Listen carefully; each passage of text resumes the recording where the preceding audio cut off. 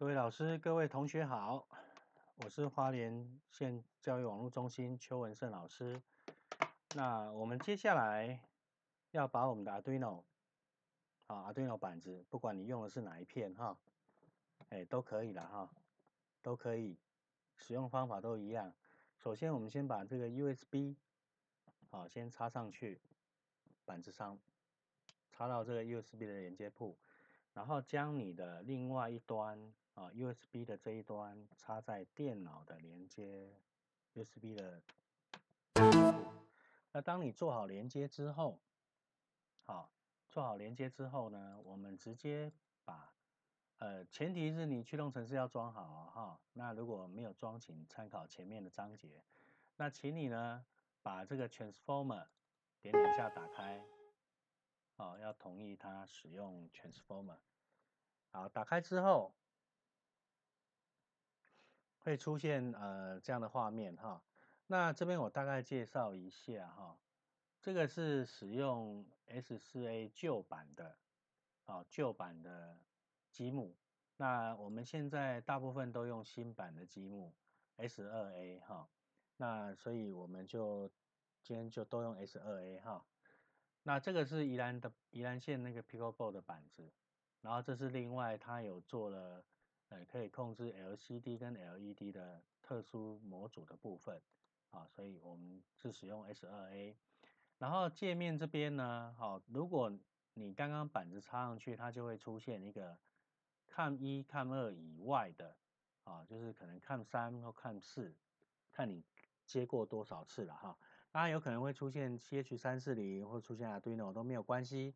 如果你不使用，这个就是用模拟的方式。那如果你是选这一个，就是直接使用是你的 Arduino 板子哈。那如果你是第一次使用你这个板子没有烧过韧体，你要用 S2A， 你没烧过 S2A 的韧体，这里就要打勾。那如果你上次已经用过了，那这是维持一样的用法，那你这个就可以不用烧入。那听说板子可以烧入1000次了哈，那150块的板子可以烧1000次，所以那个每一次0.015元而已，所以你每次都烧入也没关系，那速度很快。好，那再来呢，这边就有很多那个积木可以选了哈。那我们一般简单的用途就直接开启 Scratch。好，那如果你将来要玩到网络的积木或者是其他特殊积木，才会选到下面这边。好，那我们就让它在烧入之后，直接把 Scratch 2打开。然后，当你这1、2、3、4选好之后，不要按离开哦。要按这个地方连线。连线。那我在按连线之前呢，再介绍一下，它这边有一个 port。这如果说你今天要接的板子不止一块，你就要在这边做选择。第2块、第3块、第4块。那如果说你今天的板子用的不是 Uno， 你用的是 Nano， 那你就要在这边做修改。它原则上内定是 Uno 版。当然如果你比较进阶的使用者，你可以买 Mega， 就是更大片、角位更多的 Mega。那所以我们原则上是使用 Uno 哈。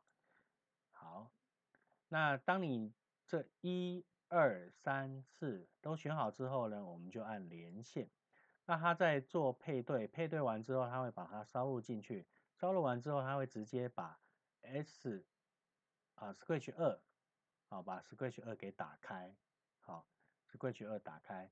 那打开的同时呢，如果说 Scratch 有更新，它会问你要不要更新。那我暂时先不要更新。那你把 Scratch 2打开之后呢，你要去检查一个地方，就是在更多积木的地方你会发现这个就是你的 Arduino 板子。那如果它呢有亮绿灯，表示你们两个是有连接成功的。